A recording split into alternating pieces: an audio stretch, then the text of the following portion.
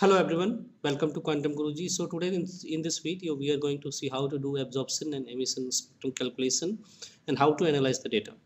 Okay, so generally what we do is we perform a ground state calculation and we get the ground state in the total energy of the molecule. Okay, so there is not huge difference. So when you optimize the ground state molecule, like molecule in a ground state, and take the coordinates of that molecule and do a single point calculation in excited state, okay, that is you will get the absorption spectrum.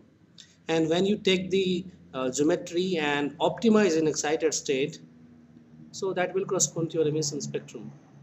Okay, so we'll see how does it works. So first what we do is we optimize the molecule in its ground state, okay, using whatever level of theory you are using. Okay, then we perform a single point calculation for a TD-DFT, okay, and the geometry will be taking from that ground state calculation, okay, and we'll perform a single point calculation TD-DFT, okay, that will give you the ground excited state energy at ground state geometry, okay.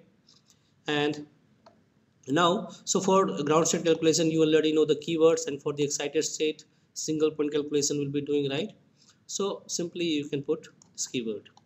Now excited state calculation, and here you need to do the geometry optimization as well, right?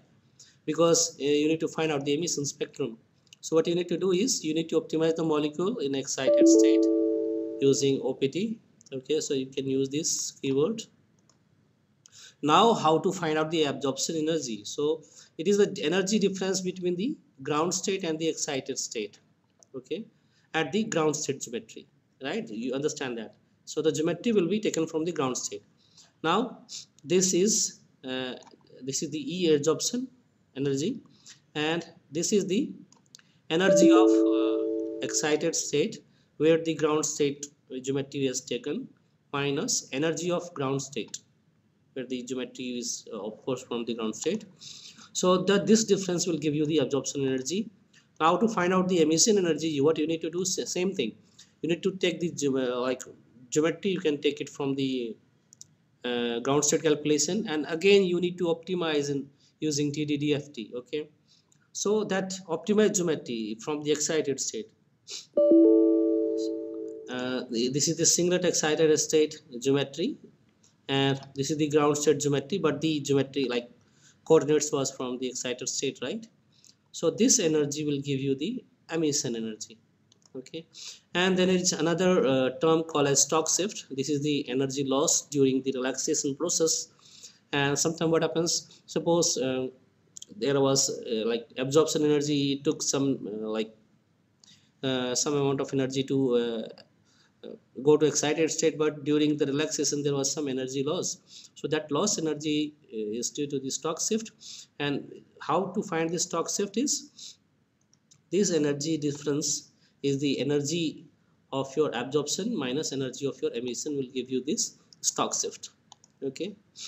So now we'll start the calculation, how to perform the calculation. So here you see this is the absorption process and this is the emission process, or other way fluorescence, right? Okay, now we'll see the real calculation and how it works. So first we'll see absorption. So here I have taken one molecule. This is the random molecule I have taken here, okay. So we'll see the input file. So the in input file I have taken is, so okay, so this is the absorption, right? Before absorption I will show you the ground state calculation, right?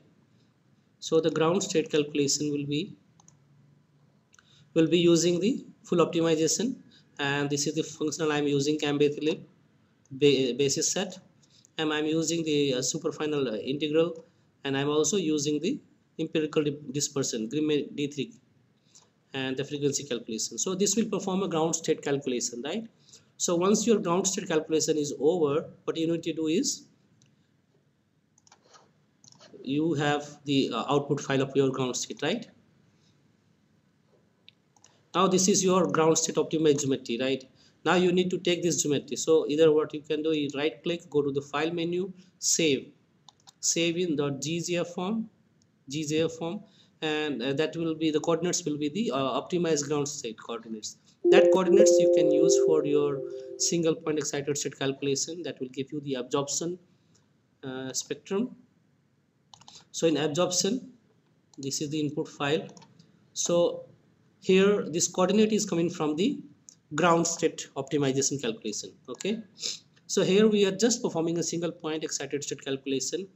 So TD equals to this end state. I am using 6 excited state calculation, and root equals to 1. So it is the first excitation. Functional, then your basis set. I am using integral, superfine integral, and this so-called dispersion correction. Okay, so this will give you the absorption spectrum or absorption calculation.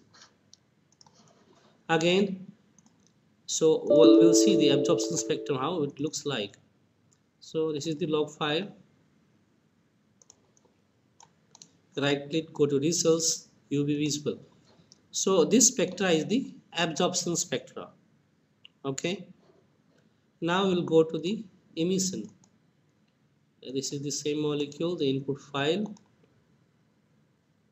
Okay, so this coordinate I have taken from the, you can take it from anywhere, from the excited state single point calculation or whatever, like ground state. The coordinates will be same, right?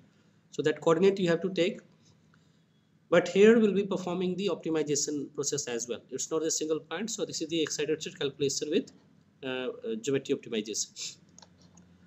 So here also I'm using this FOPTs for the full optimization of this molecule in excited state. TD-DFT. I'm using the calculation singlet. And state 6, root 1. Root 1 is the first excited state, right? So this is the functional basis set, integral, superfine, and this is I'm using this dispersion correction and the frequency calculation. So I'm just using all these for the excited state optimization. Okay, so once this calculation is over, you will see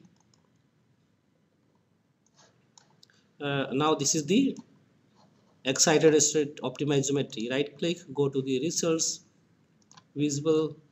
Here this is your, so if you see,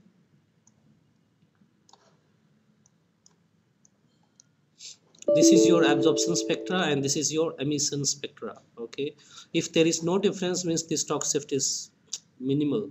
Okay, you can see here like there, like you can plot and see what is the difference between this. Okay, this is your absorption spectra and this is your emission spectra, and this value will give you the lambda max value, and here also the lambda max value. And manually also you can see in the output file of your, this is your output file of your emission spectrum, right? There you go down. Okay, there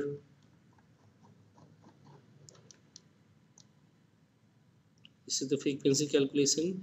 Just before your frequency calculation, you will see the excited state calculations. So here if you observe, see which is this, F is the oscillator strength. Okay, so check for the maximum oscillator strength. So this one, orbital number 29 to 30, this is the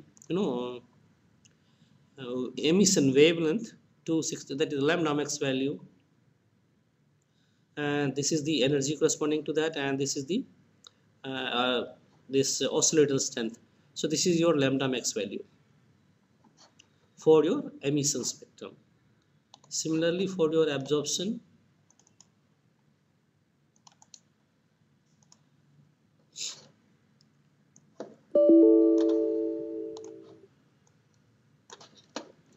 okay, here also you see for the maximum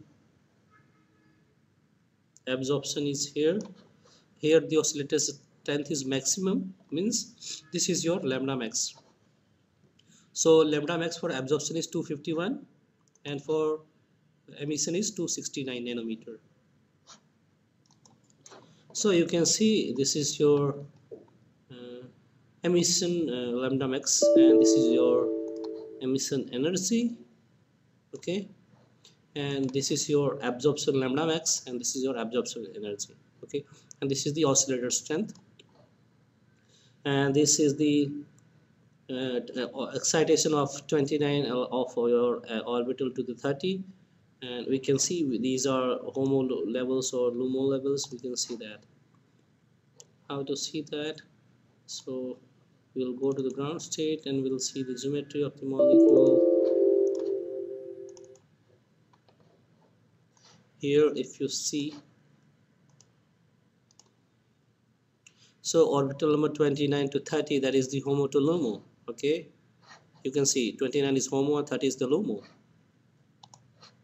So this excitation is from your HOMO level to the LUMO level, and that is giving you the lambda max value, and it has the highest oscillator strength as well. So that's all about your absorption and emission spectra and the differences. So to summarize, what I have done here is, for absorption energy, what I have taken just the single point calculation in excited state, taking geometry coordinates from the ground state. And for the emission, I have taken the geometry from, like, you can take the ground state, and but you have to perform the optimization in excited state. Okay, thank you for watching the video. If you have any doubt, put in the comment section. Don't forget to like and subscribe. Thank you.